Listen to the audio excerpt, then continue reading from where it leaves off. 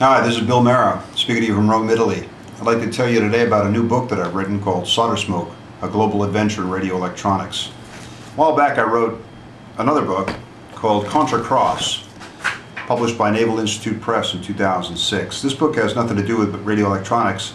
I enjoyed writing it, I was pleased to get it published, but I said to my wife, the next time I do a book I want to do something that's a little bit more fun, a little bit more inspirational. That's what led me to this book, SolderSmoke, A Global Adventure in Radio Electronics.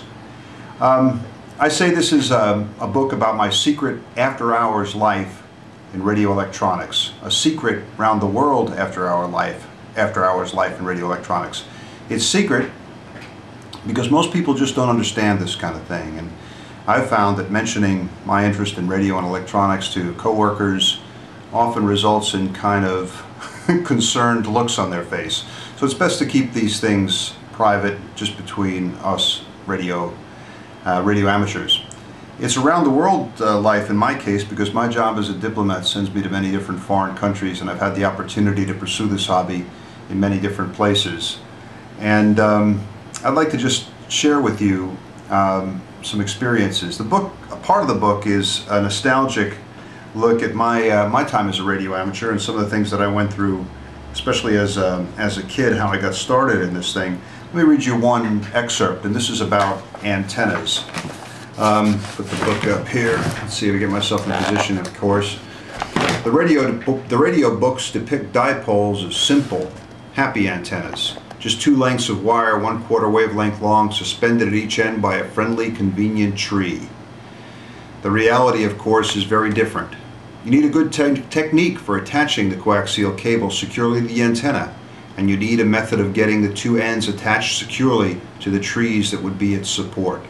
There's a vast amount of radio literature devoted to getting dipoles into trees. You can find articles with detailed descriptions of how to make durable connections between coaxial cable and the antenna wire.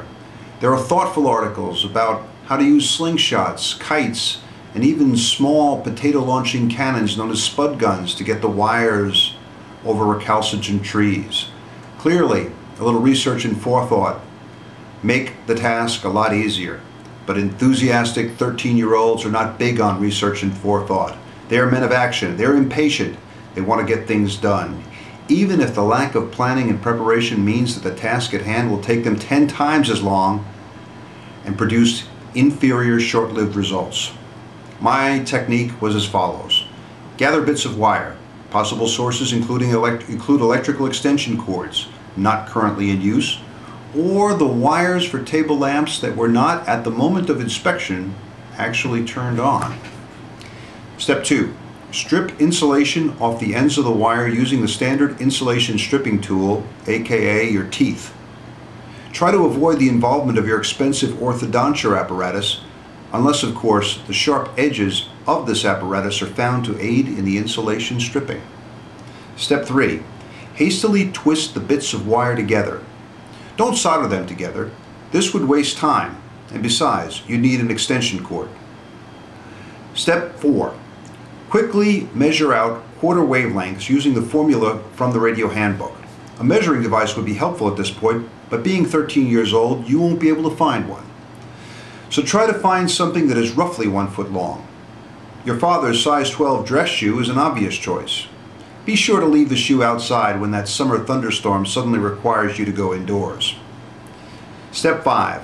Attach the antenna wire to the coaxial cable by the same solder-free twist-together technique described in Step 3. And finally, Step 6. Find some rocks that can be tied to string and thrown over suitable branches. Spend hours trying to pitch the rock string apparatus over the selected branches. At this point, being 13 years old has some distinct advantages. Just think how silly you will look when you try to do essentially the same thing at age 43.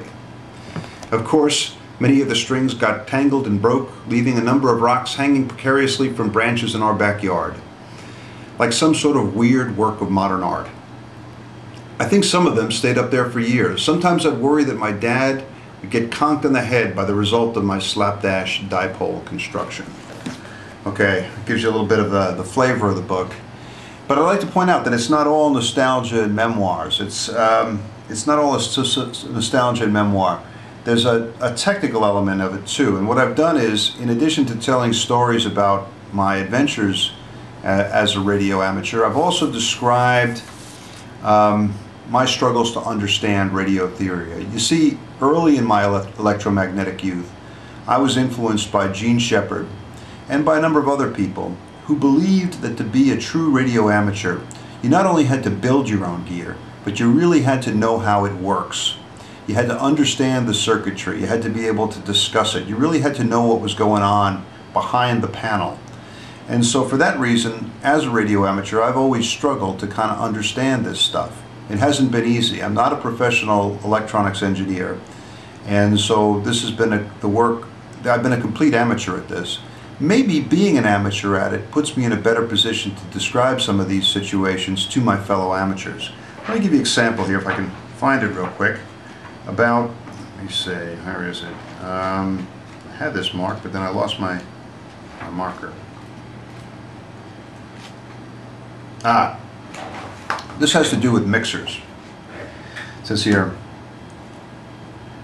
over the years I frequently became aware of the fact that I didn't really understand what was happening in the mixer circuit. At times I thought that I understood it, but then I'd dig deeper and find that my understanding was incorrect or incomplete. Mixers are absolutely key stages in almost all amateur transmitters and receivers, and I knew that as a radical fundamentalist homebrewer, I'd eventually have to really understand how these circuits work. There are many paths to confusion in this area.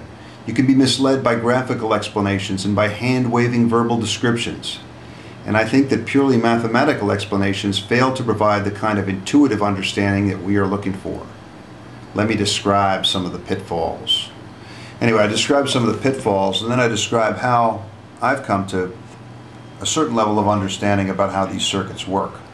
And I hope that readers of the book will find these descriptions useful and illuminating. So for that reason, I think it's a worthwhile book to take to the beach or to take on vacation. It's fun, but hopefully in the process of reading it, you'll also learn something and improve your understanding of radio electronic theory. There's a third element I think it's important in the book, and I'd like to mention it here, and that is the element of international fraternity, the brotherhood of radio electronics. You know, I've been struck in my travels around the world and all the radio clubs I've been to, I've been struck by the fact that there's a great similarity. All of us have essentially the same story. For some reason, many of us got interested in this stuff when we were teenagers or preteens, and we've stuck with it on and off pretty much ever since. It's really striking how similar our stories are and how they're the same from country to country.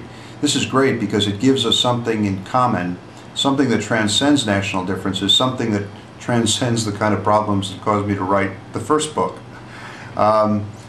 We call this the International Brotherhood of Electronic Wizards, and I hope that the book SolderSmoke describes that brotherhood and explains why it's so important and so useful, and so why it's so important for us to foster it, to encourage its continuation, to keep it going.